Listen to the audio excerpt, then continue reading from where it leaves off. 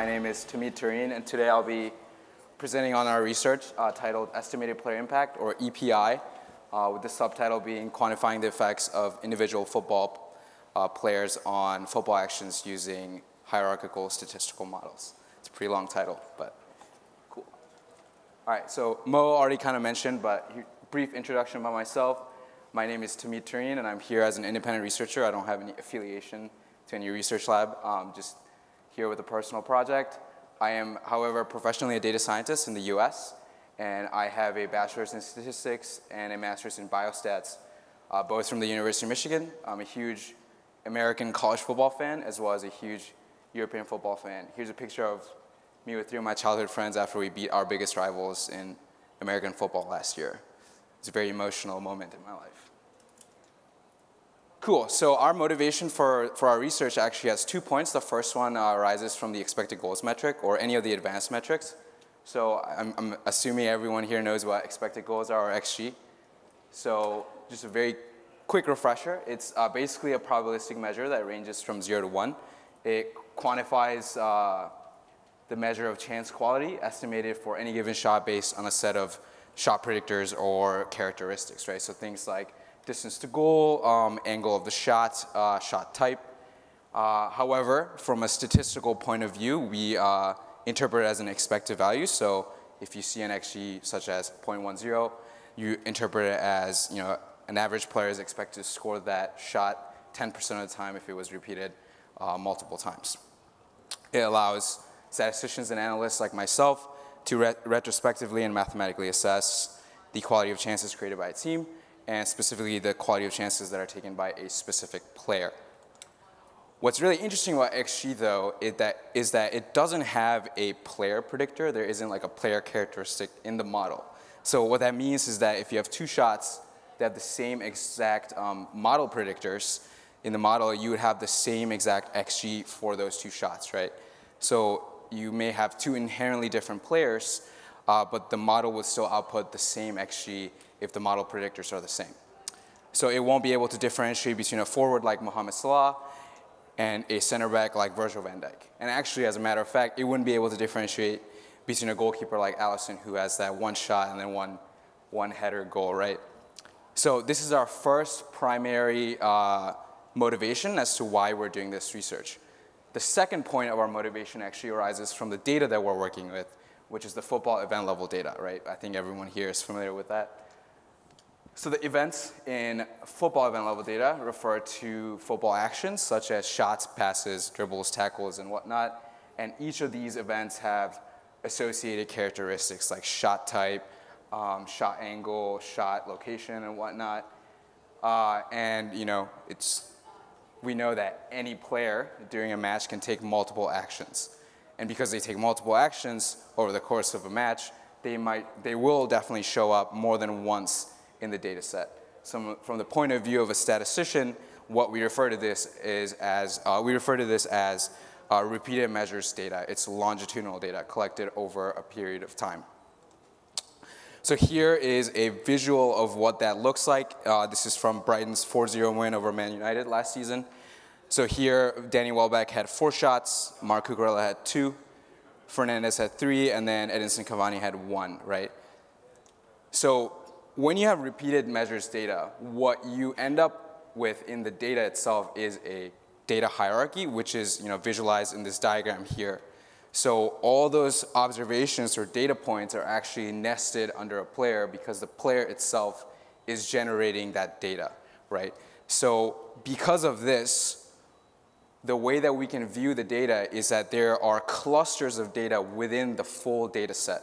So because of that, all the shots that belong to Danny Welbeck are actually correlated with each other because there's an influence from Danny Welbeck on the shot, right? We expect him to have his own approach to the shot, his own approach to how he deals with pressure and whatnot, and same for Marc Cucurella and the other 2 players on this diagram. This fundamentally violates one of the fundamental assumptions in statistics, which is that all observations in modeling data are independent of each other. Inside your data set now, you have groups or clusters of data points that are correlated with each other which are no longer independent of each other. And this is a very interesting, nuanced detail with event-level football data. So here, if I break down Mark Cucurella's data from real StatsBomb data here, you can see a more visual representation of the nested hierarchy or the data hierarchy. So at the top level, you have Mark Cucurella, and then you have his 2 shots.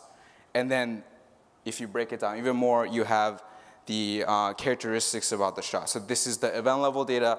At a higher level, there's the grouped information, right?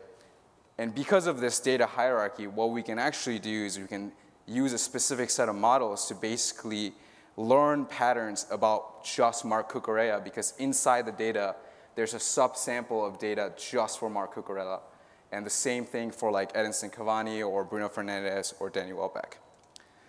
So this is where we get our primary motivation behind our work. There is a Cucurella impact or a Cucurella influence inside the data or patterns inside the data about the player that comes from the subsample that's within the whole data set.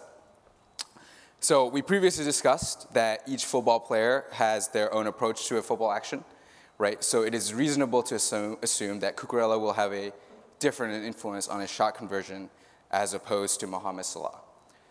So what is interesting here, however, is that the shots that are correlated for Cucurella are actually independent of Salah, right? Because Salah has no influence on the shots that Cucurella took. So you have a full data set with information about a bunch of players, but inside the data sets, you have subsamples of data that you can analyze as you're analyzing the whole data set.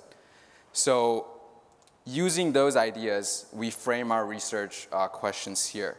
So to first address the data hierarchy and the repeated measures, and the correlation in the data, we propose the use of statistical hierarchical models. These are called hierarchical or multi-level because, one, the data that you're working with has a hierarchical structure, as demonstrated by that diagram earlier, and the model parameters in the data set have a hierarchy as well. And motivated by the aforementioned challenges and discussion points, we frame 3 research questions, or research aims.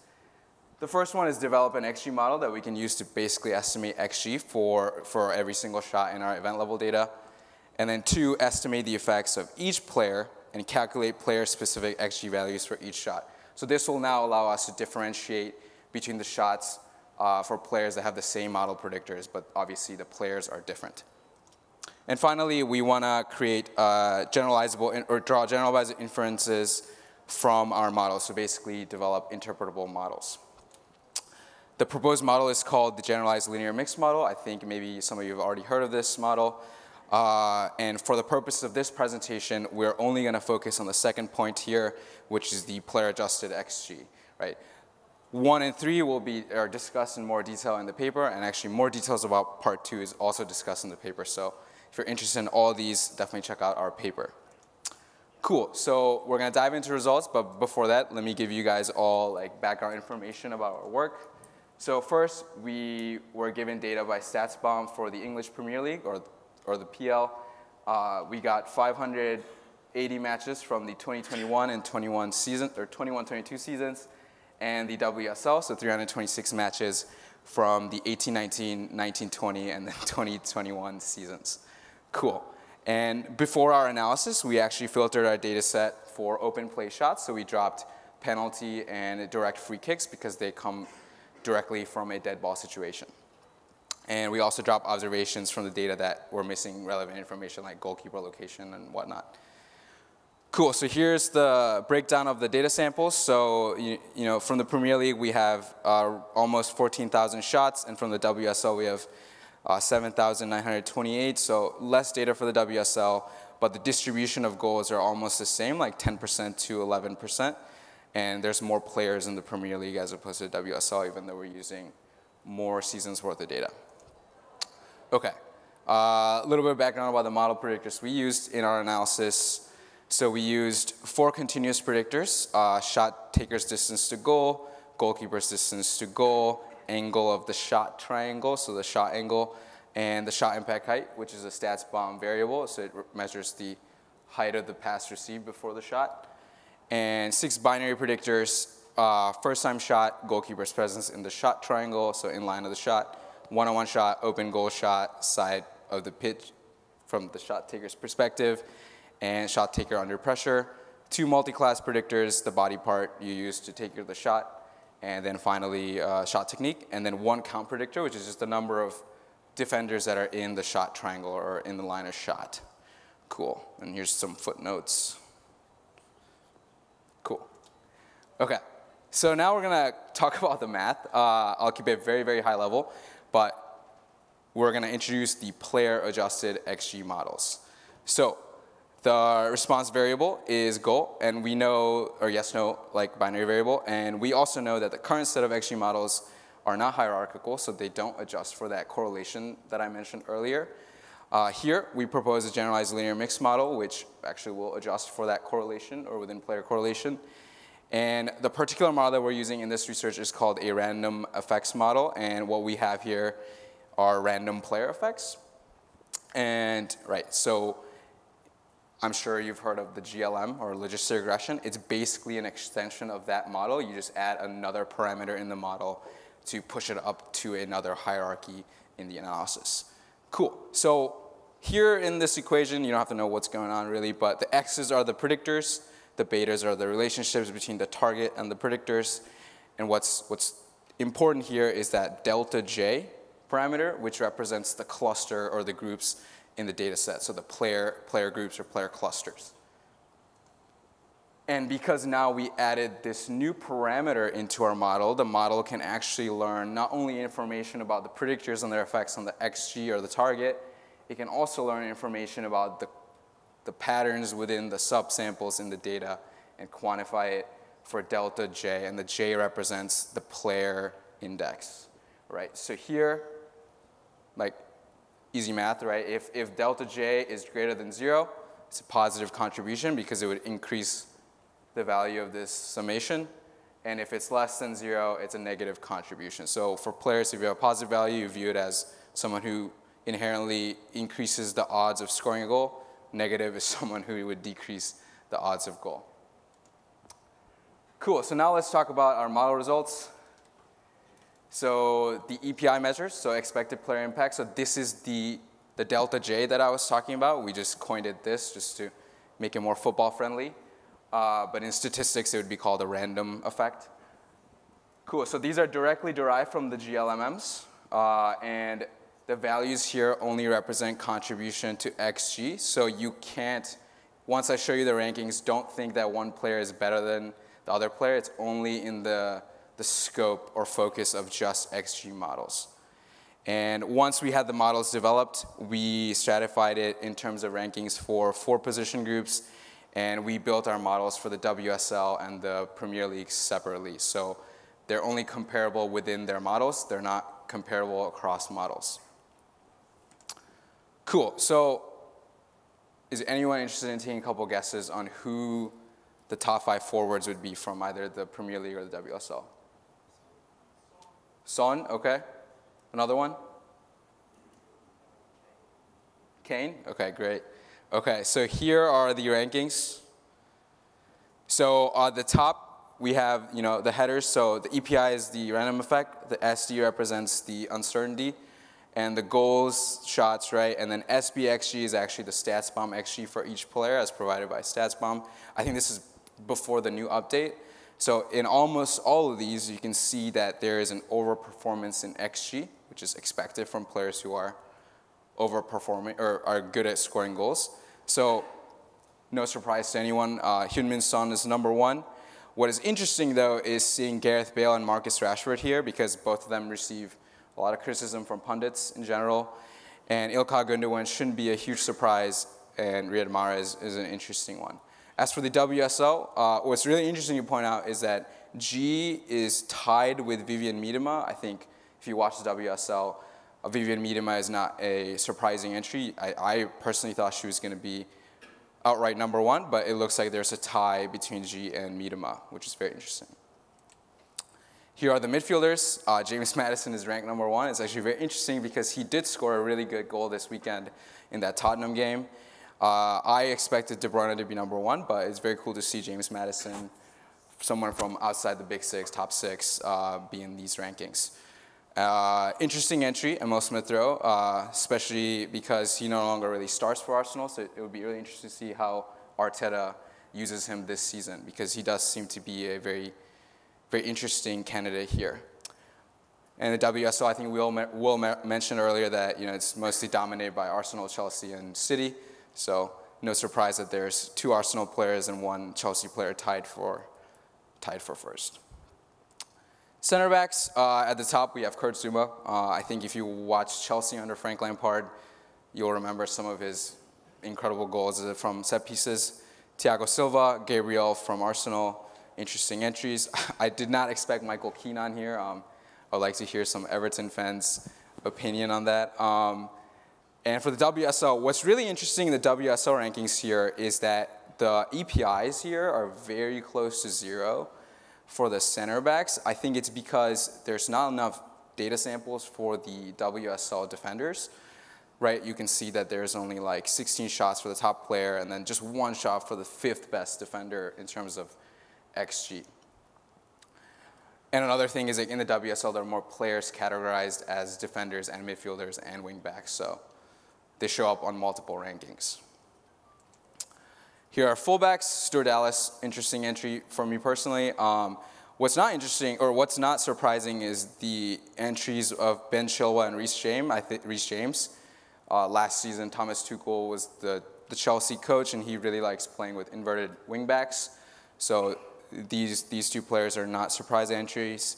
Sergi Canos and Matty Cash are very cool entries here, in my opinion. And then here are the rankings for the WSL as well. I think Georgia Stanway moved to the Bundesliga this season. Cool. And goalkeepers, there's only 1 right answer. 100% shot conversion. Cool. Okay, so now how do we use these EPIs, right? Like, how would a football analyst use this? Let's stop talking about like statistics. How would you use it in the world of football? So we have 3 case studies. The first one is a retrospective analysis of player transfers. So imagine we're in like a crazy universe, right, where Daniel Levy was like, you know what, I'll let Son leave and go to City, right? So here, hypothetical, Son is going to City, and then Riyad Mahrez is moving the other direction. What you can do is you can use these models to basically look at the shots that were taken by Son in the past, shots that were taken by Riyad Mahrez in the past, and basically substitute their EPI and get like a proxy estimate of whether or not they would have improved the XGs from last season. Would they increase or decrease, or what is the little breakdown of that, right? So here's how I did it. I looked at Tottenham. Son took 151 shots, and I just substituted it, and I see that in terms of total XG, Riyad Mahrez would decrease the XG, and actually for XG per shot, it would go down by 0.03. And whereas at City, I substituted Son's EPI in for Mahrez's shots, and I can see that there's an improvement. And there's an improvement per shot by 0.03 EPI units. Right, here's another breakdown. You can see that Son improves a lot of the XG categories, whereas he decreases low probability shots but increases high probability shots, except for the very high, greater than 0.3 XG shots. Here's Mahrez at Tottenham. He would, it would be like not an improvement for Tottenham to lose Son. I think that goes without saying. What's interesting though here is that you can do this kind of analysis for similar players. Like, for example, if you're an analyst at Chelsea, you could have evaluated the Aubameyang transfer beforehand or the Sterling transfer beforehand. If you're interested about those results, I can talk about it later with you at the networking sessions. Another thing you can do, I think in XG it's very commonplace, is opposition scouting. So right, assume you're an analyst for the women's team at City. You could model results using StatsBomb event data to then find what the EPIs are for Chelsea's opposition or Chelsea's forward players, and here, rank them by the EPI and see like which players are the highest threat. Like, you don't want these players to be able to take a shot in front of goal. So here, G, Frank Kirby, and Sam Kerr are the top 3. There are some ties, however. and Aaron Cuthbert and Gurrighton actually have negative effects, but they're really close to 0. And obviously, you can look back at your old matches and see like which players did you give up goals to, which players did you give up shots to, and by using that you can better prepare or help the coaching staff better prepare for the next match. Here are the goals. All right, finally, if you're an analyst at a club, and you're interested in like evaluating your players over time, what you can do is you can actually create GLMM models that are stratified by the season. So here we have 2 seasons worth of the Premier League data. So I created a 2021 seasons data or model, and then a 21-22 seasons model. I don't know why that arrow is doing that, but on the bottom is the 2020-21 seasons model, and on the y-axis you have the 2021-22 seasons model. So in the top right-hand quadrant, it's players who positively contribute to XG for both seasons. The bottom right corner is players who have declined in terms of contribution to XG. And on the bottom left are players who negatively have contributed to both seasons, so showed no improvement, actually just stayed bad, negative contribution. And then this side, or the top left, would be players who improved from the previous season in terms of EPI or XG contribution. So, top quadrant, right? We have Hyun-Min Song, a crazy outlier over there, and then you have some of these players here. Right, I think Jack Harrison, that's an interesting entry. He wasn't in the top 5, but he's here. He's definitely deviates away from the average in the middle. Here are the players who showed improvement from the previous season. I think Kevin De Bruyne, this is an interesting case because the 2020-21 season is the COVID season, the lockdown season, and he was injured. So it captures that, once he came back fully fit, his improvement. The Reece James entry here is not surprising, right? Again, like Tuchel likes playing inverted wingbacks, so he contributed more to goals. It looks like Jamie Vardy and Neil Maupay had an improvement from the previous lockdown season. Here are the players who showed decline. Stuart Dallas, who was #1 in our wingback rankings, right? But like in the previous season, once he moved to the next season, he showed some decline. And here are some Arsenal players who are no longer at Arsenal, who showed decline, and Dominic Calvert-Lewin is also showed a decline. These are very interesting findings, right? And here are the unfortunate candidates for negative contribution both seasons. I think Timo Werner, that's very unfortunate, but yeah, he had a very tough time in the Premier League. He was the worst player in terms of XG contribution in our models. And what's interesting though is Bobby Firmino here. It shows that he's very close to the 0 line for the 21-22 season, so he's improving back up. Here's just the holistic view. Right, so discussion and future steps. In this research, we proposed a very principled approach to analyzing event data, right? We first broke down the structure of the data set, and then like the statistical principles, statistical characteristics of the data set, and then we propose an appropriate model to address for those statistical issues to basically create an XG model. And by doing so, we're able to create a player-adjusted XG model, so now you can actually differentiate between players and XG, and not every single shot will get the same XG, so maybe you can do an analysis like Messi versus Ronaldo finally. And right, the player impacts are interpretable, and the models were stratified for the WSL and the Premier League, so they're within league comparisons. So what would be interesting to see is if you build an entire model using the top 5 leagues and where those rankings are. I think Erling Haaland would probably be #1, maybe #2. Cool, and then all the ideas that we presented here are actually, they're not just applicable to XG, right? As long as you have a specific type of target variable, you can create these player-adjusted models for any metric like XA, expected assists, XT, expected threat, as well as packing. I think is a very popular metric in Germany. And one last note is that the GLMM is a very, it's one of the first hierarchical models that we propose here. There's actually multiple other ways to model hierarchical data. This is a frequentist approach. You can explore a Bayesian approach alternative. Additionally, you can actually add player variability in the betas in the equation too. So as you increase shot angle, does that increase or decrease XG for certain players? All right, here's some acknowledgments. Sigrid Olthof collaborated on this project. Matt Zawisowski, he gave me great advice on our work, gave me feedback on the statistical models, and obviously Will Morgan and Katie Slade for helping me prepare for this conference. All right, here's my contact information for people who are interested in reaching out. Awesome, thank you so much.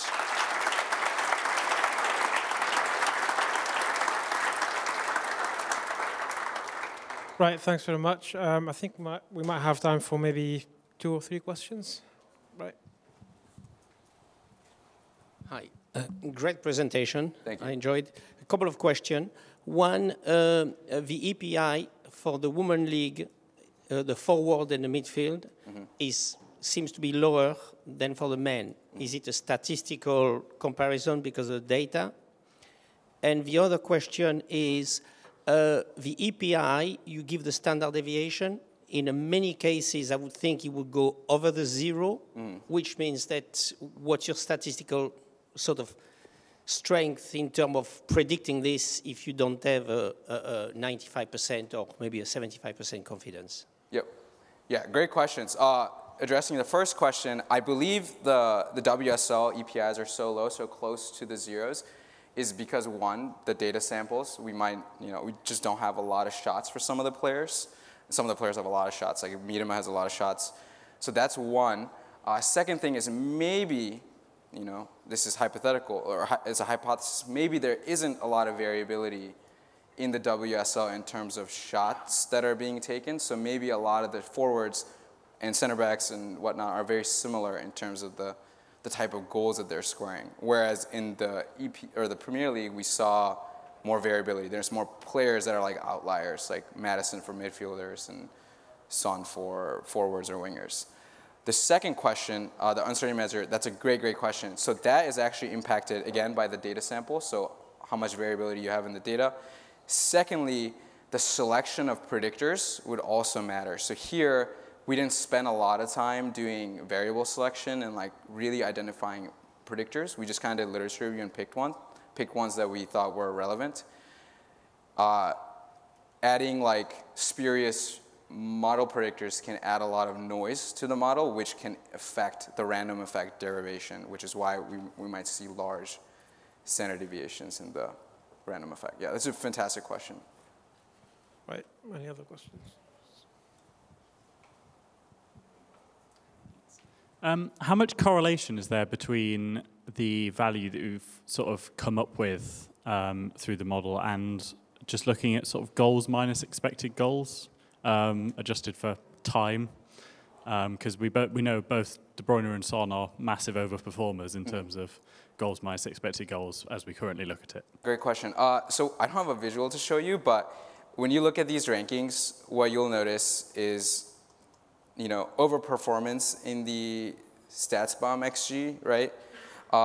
What is interesting though, here I only showed you 5, but if I showed you the whole data set, you'll see some players that are actually underperforming their XG, but their EPIs are still positive. So it's very interesting to see that we didn't really get a lot of time to figure out like why that is going on, but yeah, like that, again, is like a next step, like future step for someone else to explore, or for me to explore.